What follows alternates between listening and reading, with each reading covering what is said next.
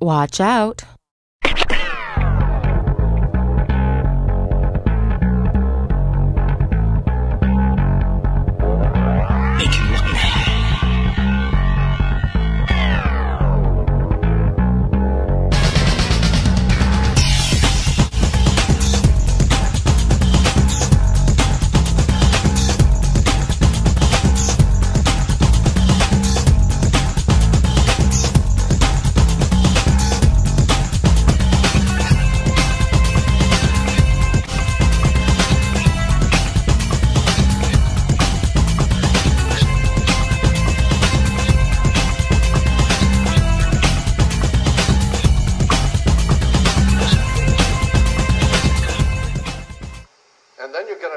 Somebody did that to you and woke you up with a 600-watt bulb. Why? Because intellectually, someone who is brilliant, who's trying to enlighten you, and you've been sleeping all your life, you're going to be offended that somebody has now caused you to have to think and giving you enlightenment. So consequently, that's what we see all the time. I don't want to see it. I don't want to hear it.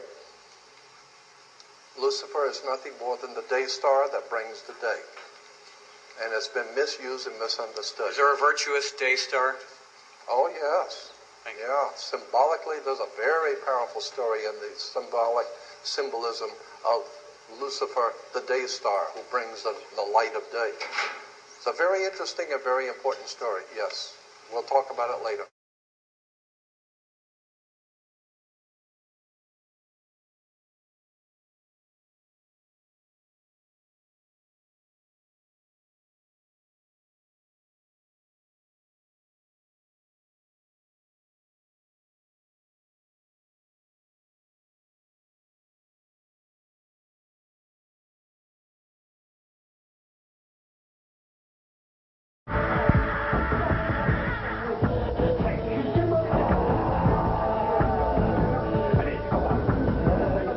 Of the devil and all that, and have nothing to do with it. Why? Because the church does not want you to discover the name of the tomb.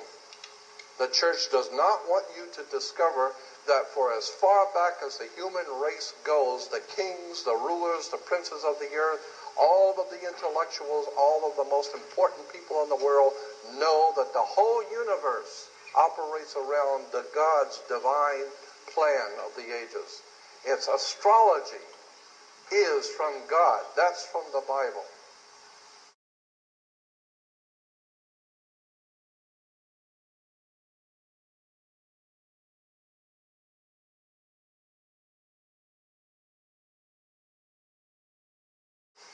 And consequently, until we have the proper respect for original astrological concepts, we're never going to figure out what these symbols mean and why we're in the trouble we are today. Astrology is a very powerful symbol, and it was used by the ancient Hebrews, it was used by the ancient Christians. And why do you think you have in the Bible, the Old Testament, the 12 brothers of Joseph and the 12 tribes of Israel and the 12 apostles? What are you talking about? 12, 12, 12. Why 12? It's the 12 signs of the zodiac, the 12 hours of day, the 12 hours of night. God's Son, that's why 13 is an unlucky number. God's Son, with his chosen 12, is a divine number in heaven, 13. So consequently, the whole of Western civilization is based, all religion is based on astrology.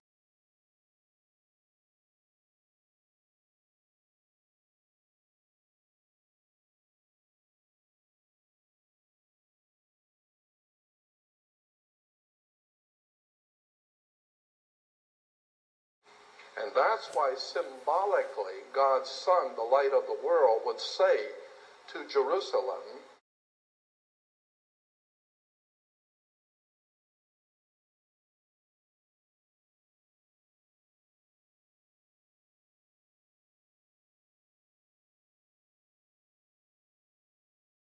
Jerusalem, Jerusalem, killer of the prophets and stoner of those sent to you. Anything that is truly enlightened and intelligent wouldn't have a damn thing to do with you. All you do is child sacrifice, pornography, violence, money grubbing, money changers. The whole thing was filthy from day one. There ain't nothing holy in Jerusalem. Ain't never been nothing holy in Jerusalem. And there's nothing going to be holy in Jerusalem, Salt Lake City, Rome, or any place else. Religion is nothing more than manipulation of the human mind.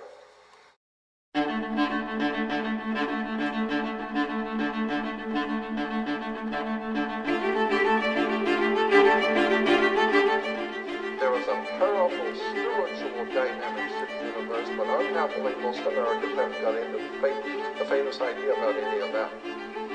And I think that that's what's coming. I think there's going to come a time when we're going to start thinking in terms of, wait a minute, let's back up and look at this all over again. Who are we really? What is astrology? What is the Bible? Who really wrote it? And that's what I'm hoping to do, to be able to enlighten people that there's something else going on we haven't been told.